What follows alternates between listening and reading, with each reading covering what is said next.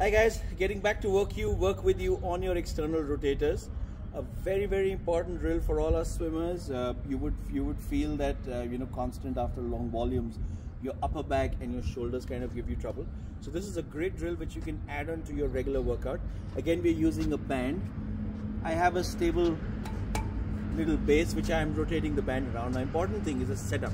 You stand up tall, making sure your elbows always stays in and holding this position, and I want you to just pull and relax.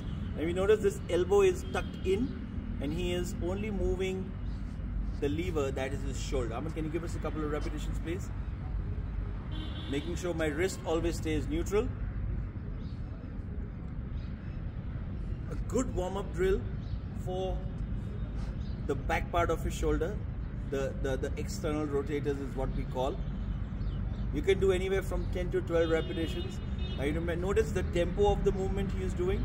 This movement is not for speed, so I don't want you to see doing this fast, not to create any momentum. It's a pure activation drill. So keep it slow, focus on your breathing, making sure you are standing tall.